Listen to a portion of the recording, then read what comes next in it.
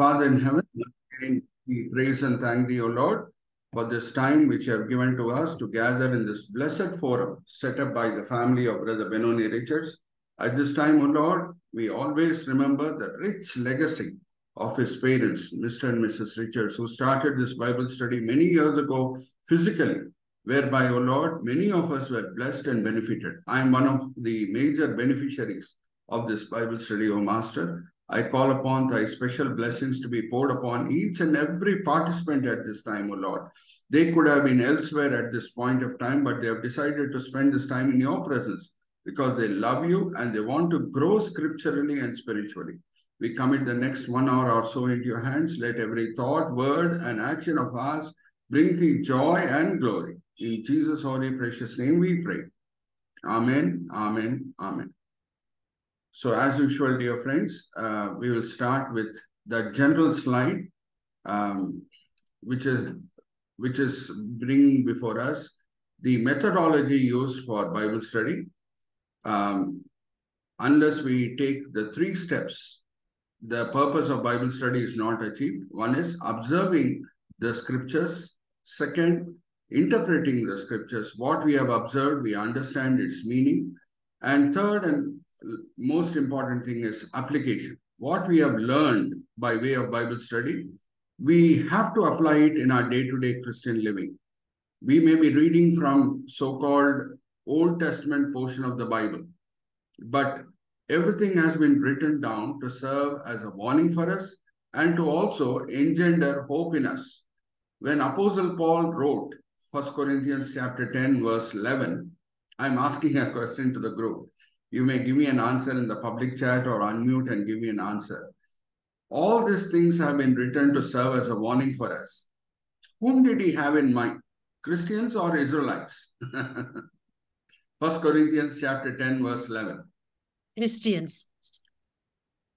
How does 1 Corinthians chapter 10, verse 11 start? It starts with the Israelite history, how they were delivered from the Egyptian slavery, how the Lord shepherded them through the Red Sea, but still they were disobedient. So they had to reap what they had sown. Again, I'll take the help of Sister Jayamala. Before we come to 1 Corinthians chapter 10, verse 11, if you read the first 4 verses, it is a description of the Israeli history. Sister, please help us out. 1 Corinthians chapter 10, 1 Corinthians chapter 10, verses 1 to 4.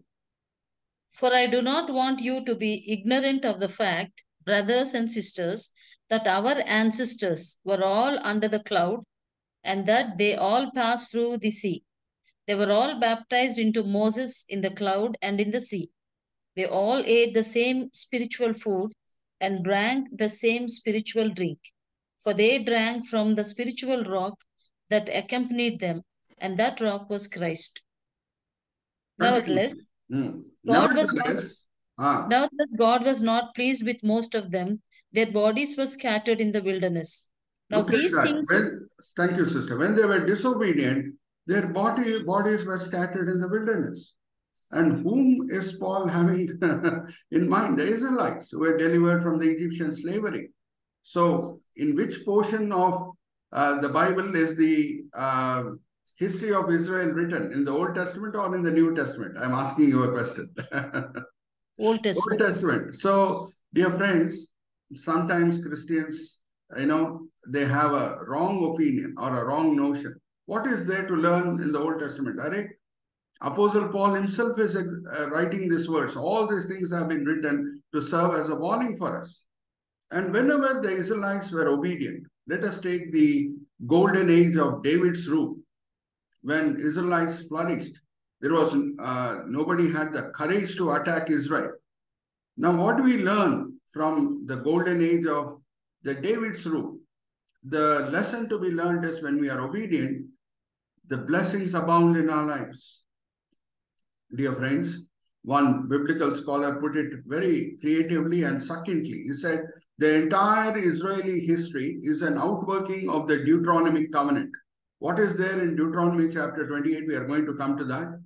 The list of blessings for being obedient and the list of curses for being disobedient. When you look into the Israeli history, you see it is virtually an outworking of the Deuteronomy covenant. And we are now focusing on the book of Deuteronomy only. And in the days to come, we'll be focusing more specifically on Deuteronomy chapter 28. So, what all we learn, we need to absorb it in our Christian lives and apply it in day-to-day Christian living. Unless we apply the truths learned in the Bible study in our day-to-day Christian living, the purpose behind Bible study is not achieved.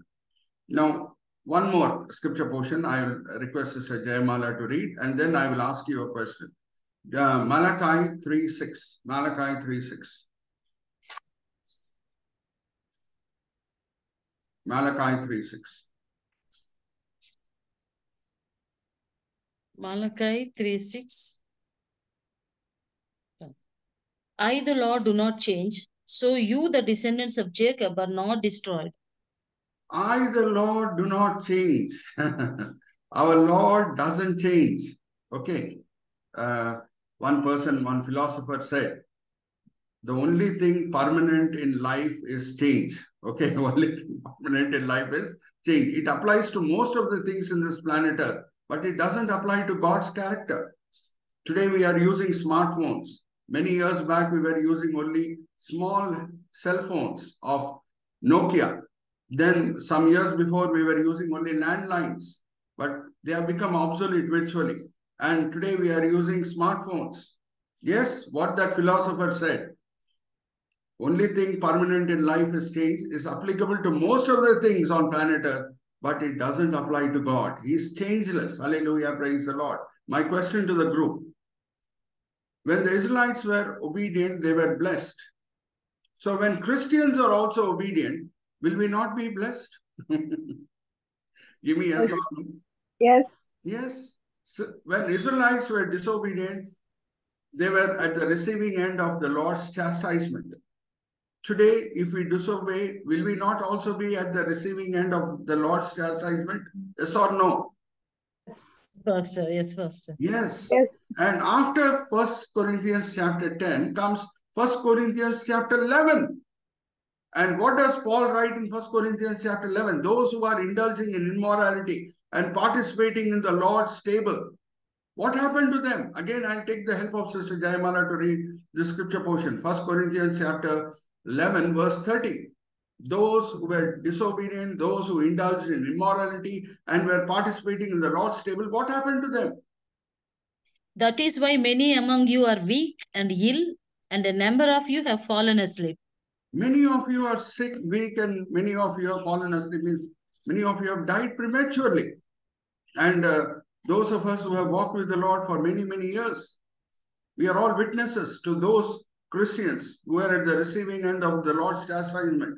I know of many Christians who are crippled, who are paralyzed, who became bedridden because of their disobedience to God. God was settling their accounts here on planet Earth itself. And what does Apostle Paul say? Why does God punish the Christians specifically? So that we are not condemned with the rest of the world on the judgment day. Our accounts are settled here. Sister, continue to read 1 Corinthians chapter 11. You can read verses 31 and 32 also. 31 and 32. But if we were more discerning with regard to ourselves, we would not come under such judgment. Nevertheless, when we are judged in this way by the Lord, we are being disciplined so that we will not be finally condemned with the world. So that we are not finally condemned with the world. But who would like to die prematurely? That's why Paul says, if we are discerning in this matter, we will not be at the receiving end of the Lord's chastisement. So, dear friends, our Lord is unchanging. All scriptures have been written for two purposes. One, to serve as a warning. Second, to engender hope in us. When we are obedient, when we are walking in the straight and narrow path, yes, the presence of the Lord is with us. When the presence of the Lord is with us, we are bound to be victorious. Hallelujah, praise the Lord. The battle may be hard, but we are bound to be victorious because Lord's presence means victory. Victory means the Lord's presence. Okay? So, now we'll go into the slideshow. Brother Chandu has prepared for us. dear friends, we have come to chapter 17 of the book of Deuteronomy. I always use subheadings, all beginning with the common alphabet or rhyming subheadings. Chapter 17, to understand it in a better way, I'm using subheadings beginning with a letter alphabet W. First is worthy. Second is wipe out. Third is wind up. Wind up means completely close it. And then the fourth one is way of life. We will go step by step. We have already covered worthy and wipe out in our previous session. Today we will focus upon wind up and way of life. And one more subject which I would like to bring before you, or one more matter which I would like to disclose before the group members, is because there may be first timers in our group. Whenever I use subheadings in the book of Deuteronomy, while studying the book of Deuteronomy, I use color coding, green color, to reflect on those subjects which have already been covered before in the first 4 books of the Bible. That is from Genesis to Numbers. And red color to depict those subjects which are unique to the book of Deuteronomy. Why is book of Deuteronomy known as the book of Deuteronomy? What is the meaning of the word Deutero? Deutero means second time. So Moses is standing before a new generation virtually. Those of them who had experienced the deliverance from Egypt, they had all died except Joshua and Caleb. Now he's standing before a new generation. He is exhorting them, encouraging them, strengthening them in their faith as they are about to conquer Canaan. So he is repeating those commandments which this generation has not heard before. That is why the book of Deuteronomy is known as the book of Deuteronomy.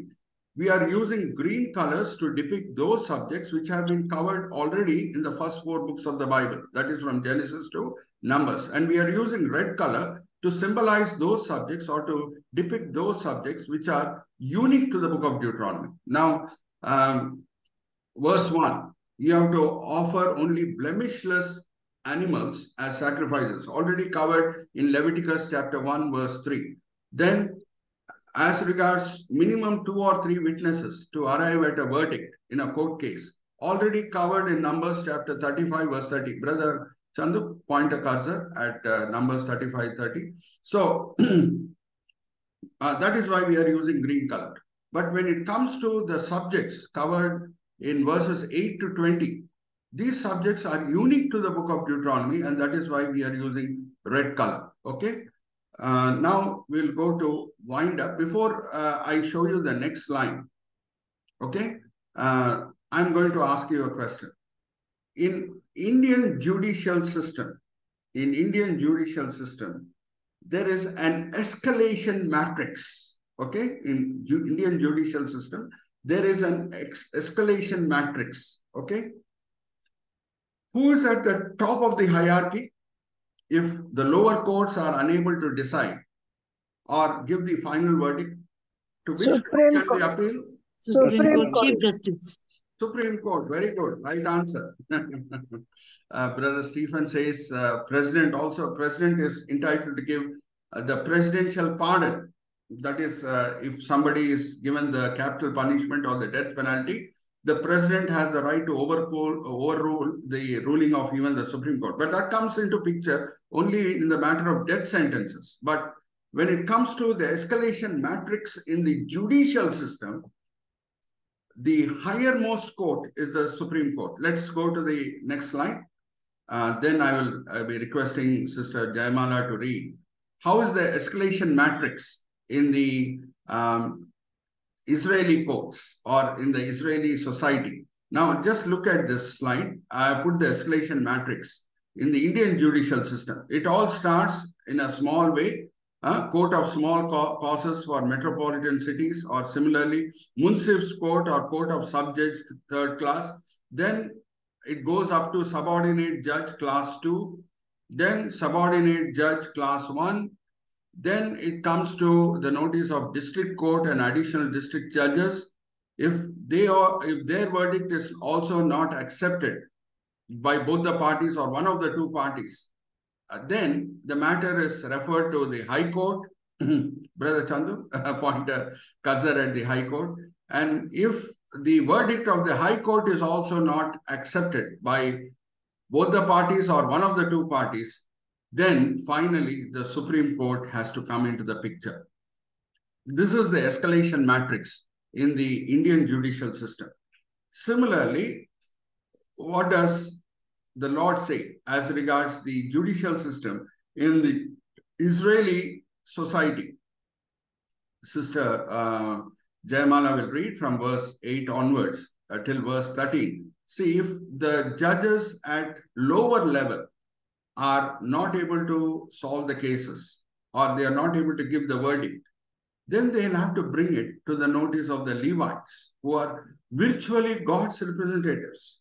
They look at the entire case as though the Lord is looking at them, because they are virtually Lord's representatives, and the Lord gives them the wisdom to know who is in the right and who is in the wrong. Sister Jayamala, as Sister Jayamala is reading the scripture portion, Brother Chandu will be pointing a cursor at the Levitical judges who are on the left side in the picture.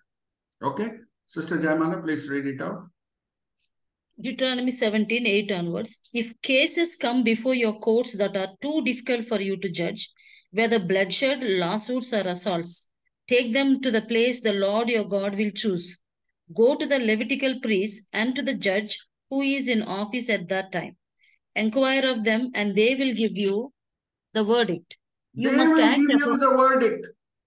The Levites, the priests will give you the verdict, because the Lord has endowed them with the needed wisdom to discern who is in the right and who is in the wrong. My question to the group: if somebody brings a case to the court, will anybody in that court case ever say, I'm in the wrong? No. No. That is why they are fighting a court case. No, between the two parties, when the court case is on, none of them will say, I am in the wrong. So it is for the judge to discern who is in the right and who is in the wrong. We have seen that wonderful court verdict of King Solomon, when two mothers came and disputed before him. This is my child, this is my child. Each one was claiming that the living son was theirs. And King Solomon used God-given wisdom to discern the truth and to arrive at the fair verdict. So before the kings come into the picture, see, Deuteronomy was written at a time when the leaders of the nation of Israel would virtually be priests or prophets. We see during the judges' time. I'm asking you a question. Who was Samuel the judge? Who was Samuel the judge? Was he a Levite? Yes, Yes, right answer. So, like that, the Lord would be using the Levites, the priests. And what about Eli? Eli was also the judge. He was also the high priest. Okay. So the Lord would endow these priests, these Levites, with divine wisdom to discern who is in the right and who is in the wrong. Continue, sister. If anybody doesn't accept that verdict, what should be done? Continue, sister. Jayamala. Be careful to do everything they instruct you to do. Act according to whatever they teach you and the decisions they give you. Do not turn aside from what they tell you to the right or to the left. Anyone who shows contempt for the judge or for the priest who stands ministering there to the Lord your God is to be put to death. You must purge the evil from Israel. All the people will hear and be afraid and will not be contemptuous again. So even in India today, dear friends, contempt of court is a grave offense, is it not? Give me yes or no in the public chat, or you can unmute and give me an answer. Even today, in 2023, in India or in anywhere in the world, is not contempt of court a grave offense? Yes. Yes. So even in those days, if the Levites, if the priests, if the God-ordained judges give a verdict, if people are not accepting it, they are going against it, what should be the penalty imposed on them? Death penalty. So that others do not indulge in this grave offense of contempt of court. They will be afraid to commit this kind of crimes, this kind of, sins of going against the verdict of the judges. Okay.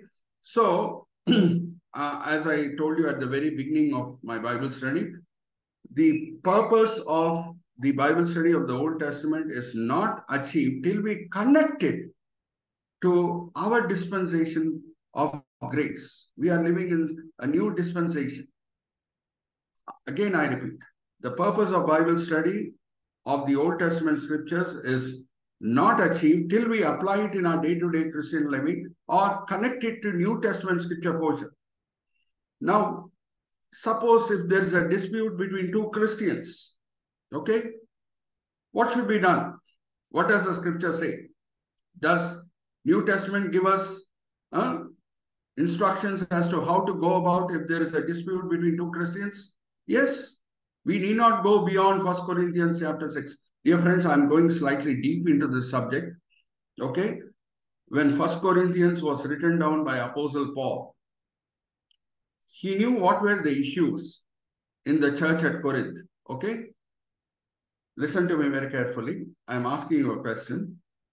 If a patient is brought before, an accident patient is brought before a doctor, who is that patient? Who has been involved in an accident. The doctor observes that he has minor leg injury. At the same time, a serious brain injury. Okay? The doctor observes in the emergency ward that this accident patient or this accident victim has a minor leg injury and also serious brain injury. What will this doctor do in the emergency ward? Will he go about treating the minor leg injury or serious brain injury? Brain injury. Very good. Right answer. So, when you look at Paul's epistle to the Corinthian church, the first epistle, already they had brought some matters to Paul's notice. Should we marry in these troubled times when church is undergoing persecution? How should we behave at the communion table? Should we eat the food offered to the idols? How should we go about using the gifts of the Holy Spirit so that the church service takes place in an orderly way? These were the matters which were brought before Paul's notice. But when he is writing the epistle to the church, he is addressing matters of greatest concern in the beginning and then only coming to those matters. Now, when you come to the first 6 chapters of the book of or rather the epistle of Paul to the Corinthians, the first epistle of Paul to Corinthians, he is dealing with very serious matters, which is affecting the very life of that church. And then, after giving a solution to those problems, I share with you what are those problems. Just look at how he is coming to matters of less concern or less seriousness in chapter 7, verse 1. How does he start chapter 7, verse 1? Sister Jaimala will read it out for us. And Brother Israel also from the Living Bible. Now for the matters. Now for the matters. Sister, please unmute and read. Yes, Pastor. You want me to read again? Yeah. It's now for the matters. Now for the matters you wrote about, it is good for a man not to have sexual relations with a woman. Yeah. Brother But Israel, since- let us read from the Living Bible also. See, after addressing matters of great concern, which is affecting the very life of the church, he is coming to the minor matters. You wrote to me, should we marry or not? You wrote to me whether we should eat the food offered to idols or not. You wrote to me how to go about the communion service. Now I'm coming to those matters. Brother, chapter 7, verse 1, brother, in the Living Bible also, Brother Israel. Yeah, one second. Chapter 7, verse 1.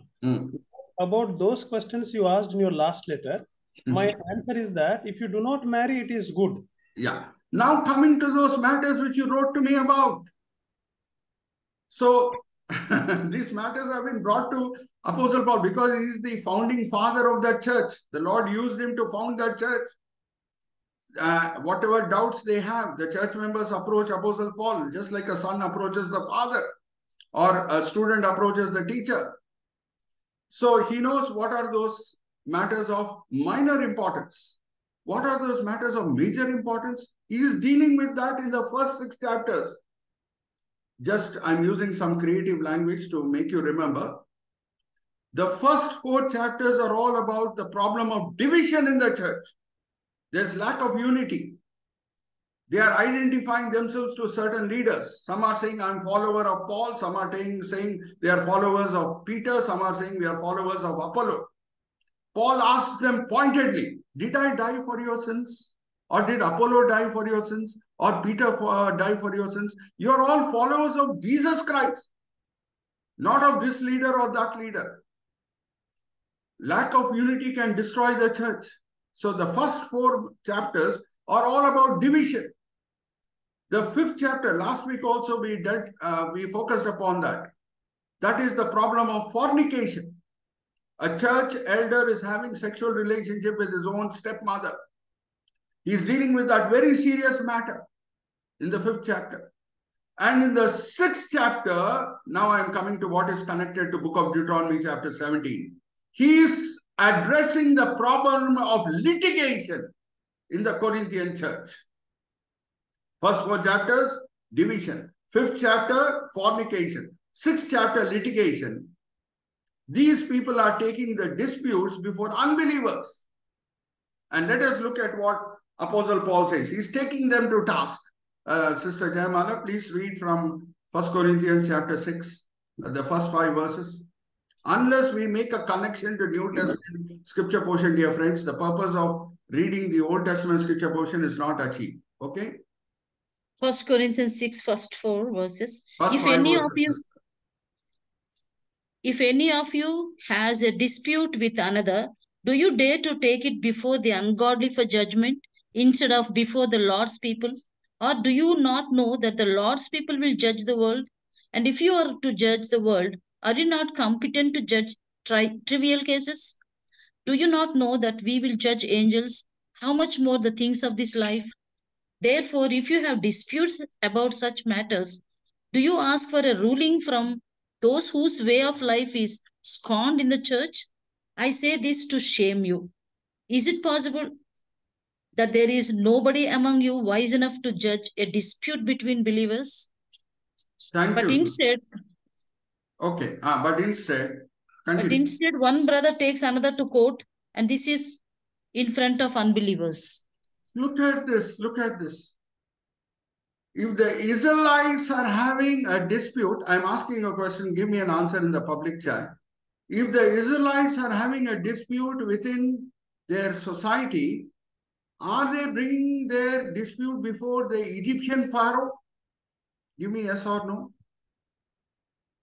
Are they bringing their problem before Egyptian Pharaoh? No. No. They are solving the problem in-house. There the covenant is with the nation. The 1 Corinthians chapter 10 verse, first 5 verses. Sister Jayamala read. How many times the word all is used? 5 times. All of them were delivered from Egyptian slavery. All were baptized in the Red Sea. All committed themselves to the leadership of Moses. All ate manna. All ate the water. All drank the water from the rock. All. It's a national covenant. And the Lord is expecting the problem to be solved within the country. And here in New Testament, the covenant of the Lord is with the local church. I'll ask you a question. When the Lord is addressing the 7 churches in the country of Turkey, in the book of Revelation chapters 2 and 3, is he taking the church at Sardis to task for the loopholes found in the church at Laodicea? Yes or no? No. No. Similarly, for the loopholes found in the church at Pergamum, is he taking the church at Thyatira to task? No. No. So the covenant is with the local church. There are wise people in every church. There are leaders whom the Lord has blessed them with wisdom to discern who is in the right and who is in the wrong. Why are you taking these matters before the ungodly judges, the Gentile judges? What will they think of your testimony? First Peter, when we read, dear friends, he writes, when it is so difficult for the righteous to go to heaven, how difficult it is for the ungodly. If judgment always begins at home, judgment means the divine judgment. If it is so difficult for a righteous man to go to heaven, how difficult it is for the ungodly. And here we see in the modern day churches, property issues, this issue, that issue, it is being brought before the Gentile judges. Flagrant violation of the scriptures. First of all, that those kind of horrific disputes should not arise in the church. That itself is showing both the disputing parties are totally ungodly, totally not caring about God's glory. That is why they are fighting over church property and all that. Totally ungodly. And they reap God's judgment. In addition to this sin of fighting with one another, they are committing a greater sin by bringing these issues before the High Court of a particular state. What will a Hindu judge think of the Christians when they are fighting over property, church property? This mainline church, that mainline church, that mainline church. I'm not giving the names, but you know what I'm hinting at. What will the Hindu judges think of the Christians fighting amongst themselves over property? It is difficult for the righteous man to go to heaven. Means these disputing parties who are bringing disrepute to God's name, will they ever go to heaven? So, dear friends, the problem has to be solved in-house. Whatever is the problem. Are they not wise people who will sit and settle the matter? Who will say who is in the right and who is in the wrong? Dear friends, again I repeat, unless we connect to New Testament scripture portion, the purpose of Bible study is not achieved. So, in the matters of litigation, what does Apostle Paul say? Or what does the New Testament instruction say?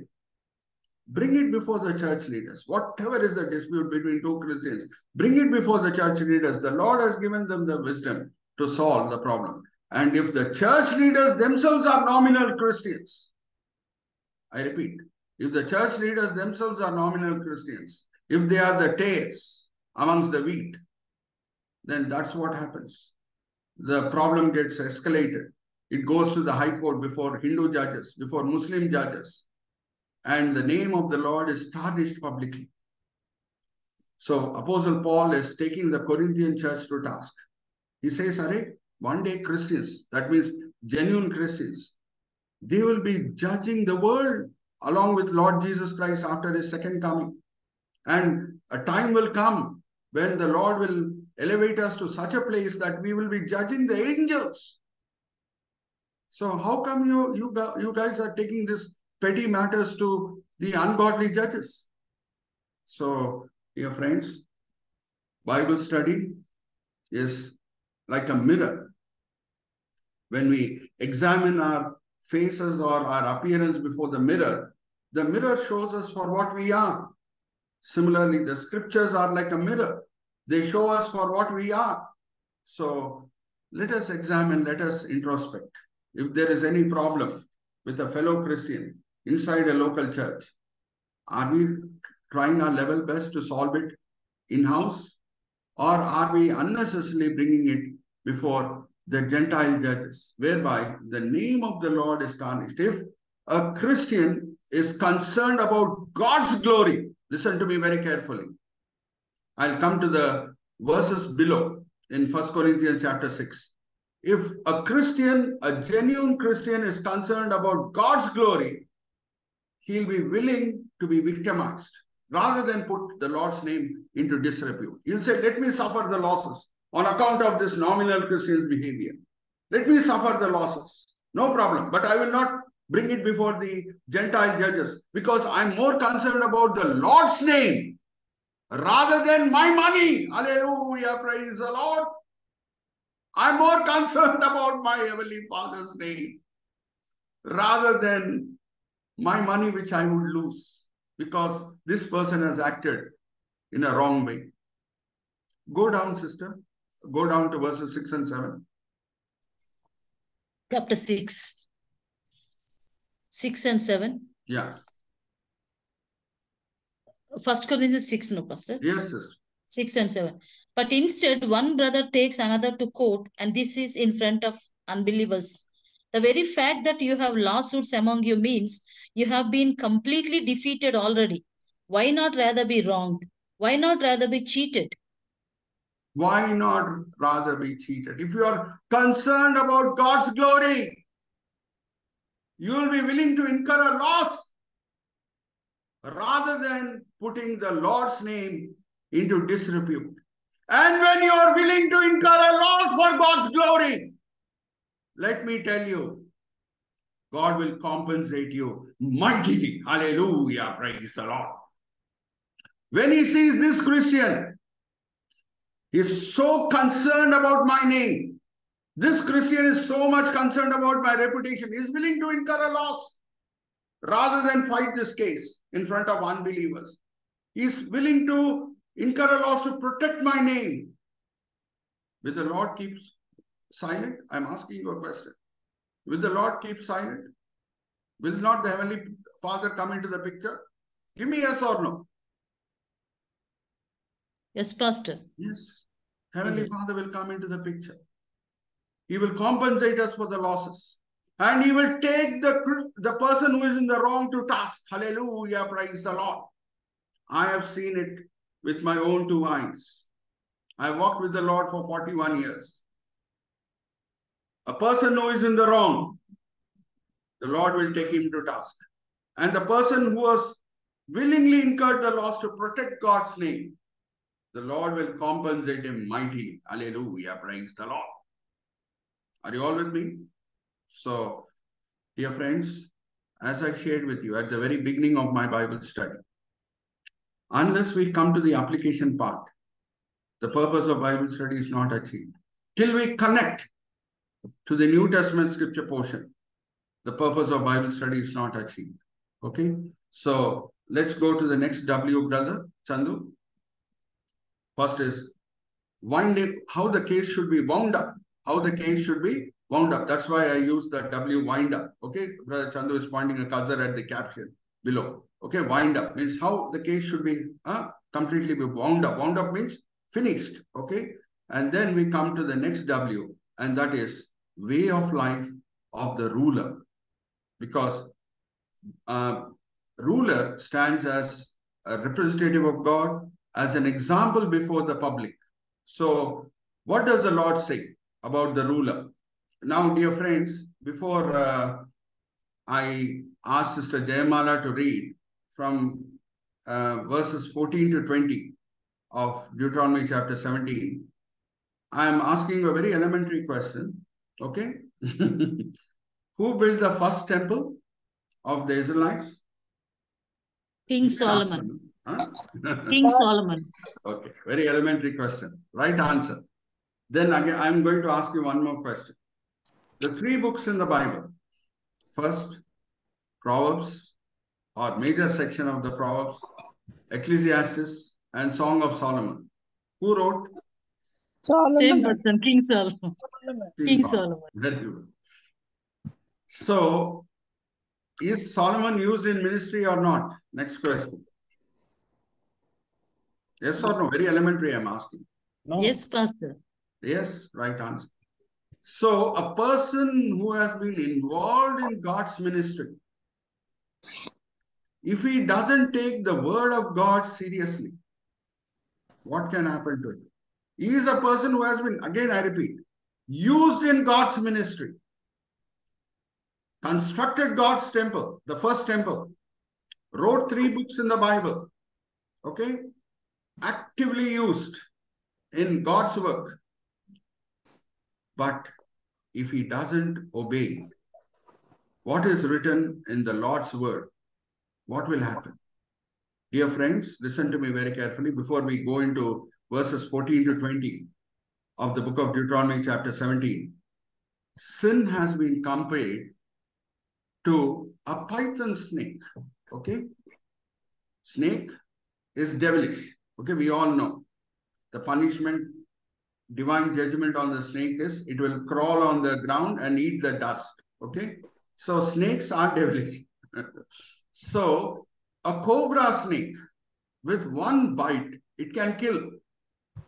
But what does a python do? Can it kill instantaneously like a cobra? No. No.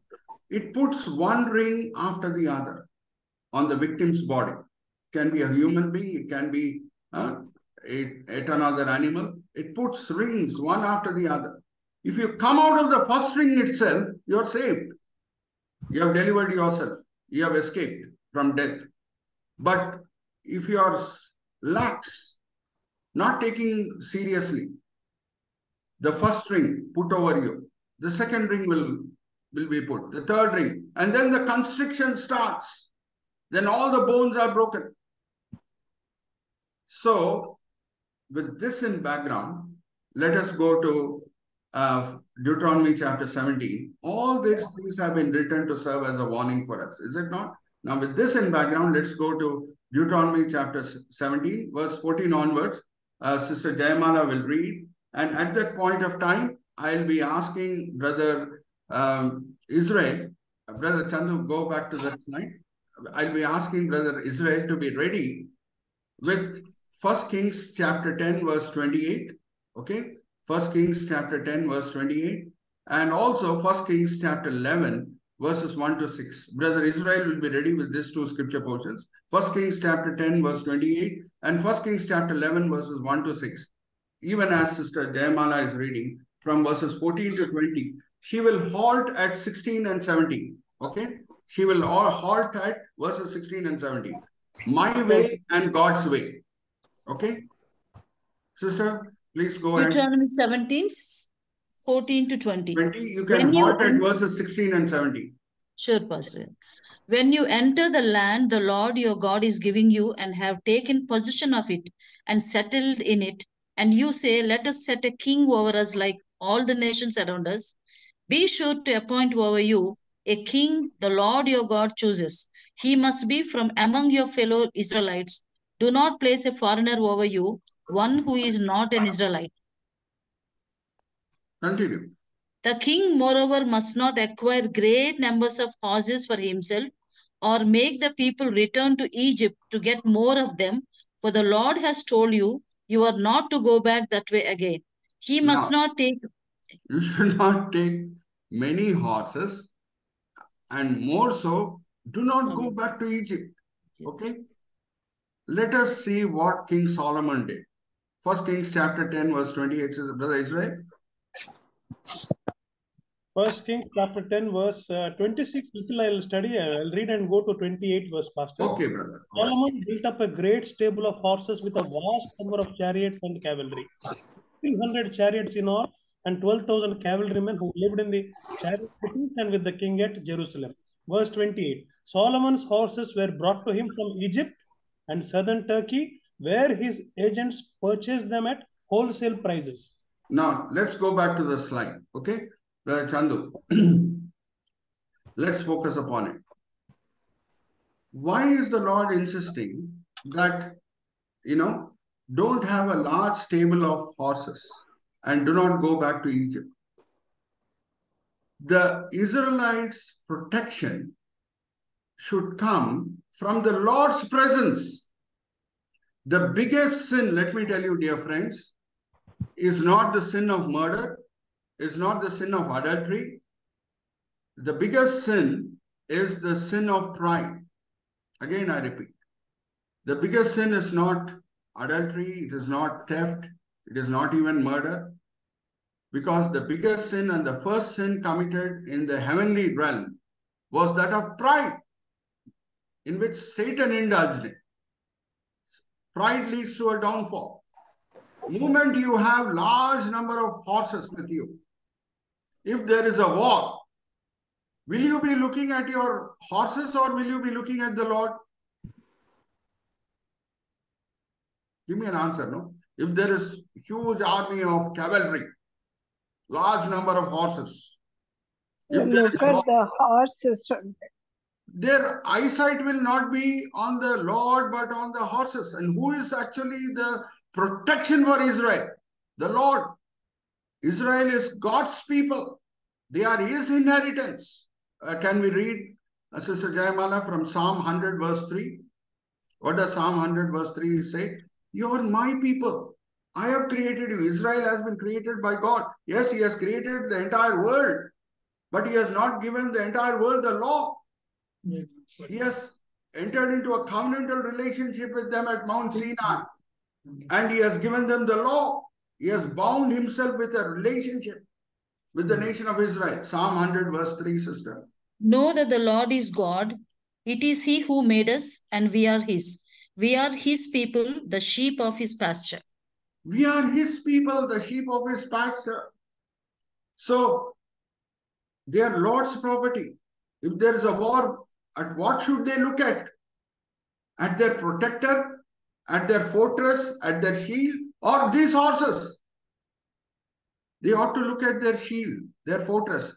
What is Psalm 18 all about? Psalm 18 is all about, David calling the Lord as his refuge, as his fortress, as his shield.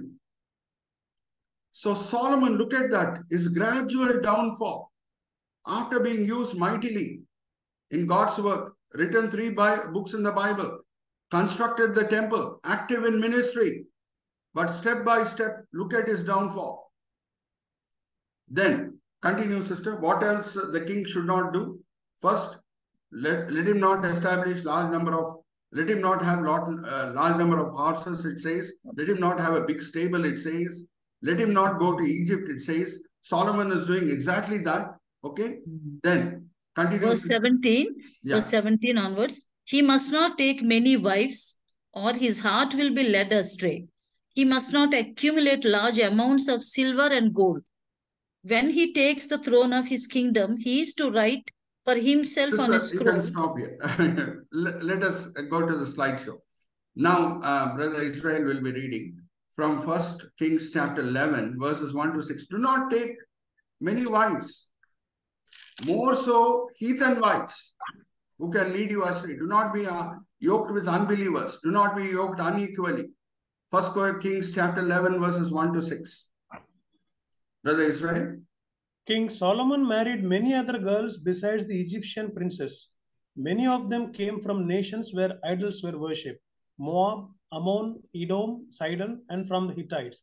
Even though the Lord had clearly instructed his people not to marry into those nations because the women they married would get them started worshipping their gods. Yet Solomon did it anyway. He had 700 wives and 300 concubines, and sure enough, they turned his heart away from the Lord. Especially in his old age, they encouraged him to worship their gods instead of trusting completely in the Lord as his father David had done. Solomon worshipped Ashtoreth, the goddess of the Sidonians, and Milcom, the horrible god of the Ammonites. Thus, Solomon did what was clearly wrong and refused to follow the Lord as his father David did. Look at that. Now let's go to the next slide, Brother Chandu. Brother Chandu? Yeah. Next slide. Look at that. Solomon's downfall. Solomon's glory and downfall. Okay. Now, I shared with you that unless we connect to New Testament, the purpose of Bible study is not achieved. So let us look at the similar portion or a similar instruction in the New Testament. 2 Corinthians chapter 6, verse 14 onwards. Sister Jayamala will read. 2 Corinthians chapter 6, verse 14 onwards. Please underline all this in your Bibles, because the purpose of Bible study is to connect OT with NT. Okay? 2 Corinthians 6:14 onwards, warning against idolatry. Do not be yoked together with unbelievers. For what do righteousness and wickedness have in common? Or what fellowship can light have with darkness? What harmony is there between Christ and Belial? Or what does a believer have in common with an unbeliever? What agreement is there between the temple of God and idols? For we are the temple of the living God. As God has said, I will live with them and walk among them and will be their God, and they will be my people. Therefore, come out from them and be separate, says the Lord. Touch no unclean thing, and I will receive you. And I will be a father to you, and you will be my sons and daughters, says the Lord Almighty. Thank you, sister. Many of you might have heard about Charles Haddon Spurgeon, a wonderful preacher used in the 20th century in Great Britain. And in his church, some of the church members would come and tell him, see, we are about to marry an unbeliever, but we are hopeful of bringing that unbeliever onto the path of salvation. You know what he would do? Charles Haddon Spurgeon? It would bring a smile to our lips. He would climb a table. Okay? He would climb a table, stand atop the table, and look at Brother Chandu. Immediately showing us the picture of Charles Haddon Spurgeon. He would climb atop the table and stretch out his hand to a person who has brought this proposal before him of wanting to marry an unbeliever. Okay? He would stretch out his hand and he would say, try to pull me down. I will try to pull you up. Try to pull me down. I would try my best to pull you up.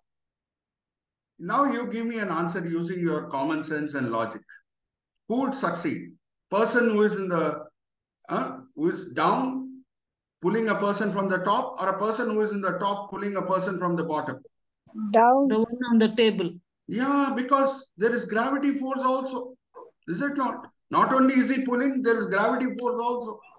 So then Charles Haddon Spurgeon would say, these are the chances of you converting an unbeliever into a believer, and these are the chances of you being a believer becoming an unbeliever. These are the chances of you being in the pathway of righteousness becoming unrighteous. There are more chances of you becoming unrighteous than your would-be wife or would-be husband becoming righteous. All these things have been written to serve as a warning. Hallelujah, praise the Lord. 1 Corinthians chapter 10 verse 11. What happened in Solomon's life? Did he obey Deuteronomy chapter 17 verses 14 to 20? The way of a ruler? No. His downfall was gradual. It did not happen in an instant. It was not cobra bite. It was python putting one ring after the other on him. And finally, what happened? He became an idol worshiper. So, a person who was so active in ministry, who constructed God's temple, who wrote 3 books in the Bible, if such a person can go astray, how careful we ought to be in our day-to-day Christian living. Again, I am repeating 2 Corinthians chapter 6, verse 14 onwards, which was read out to us by Sister Jayamala. That is the equivalent of Deuteronomy chapter 17, verses 14 to 20. Let us be careful, because nothing is more precious than our salvation. Nothing is more precious than our relationship with the Lord. And for a Christian's life, the end is as important as the start. Hallelujah, praise the Lord. The end is as important as the start. How does Apostle Paul end his life? With the words of a fighting warrior, victorious warrior. 2 Timothy chapter 4, verses 6 and 7. I have fought the good fight. Sister Jayamala will read for us and then we will close. There is an announcement to be made also. That will take some time. So I'm closing here. We have come to the end of chapter 17 of the book of Deuteronomy. There is one more portion which I'll focus upon when we restart, that God told the kings to write down the laws. Not only to read the laws, but to write down. The neuroscience scientists or the neuroscience doctors, they say when you write down, chances of remembering are much more.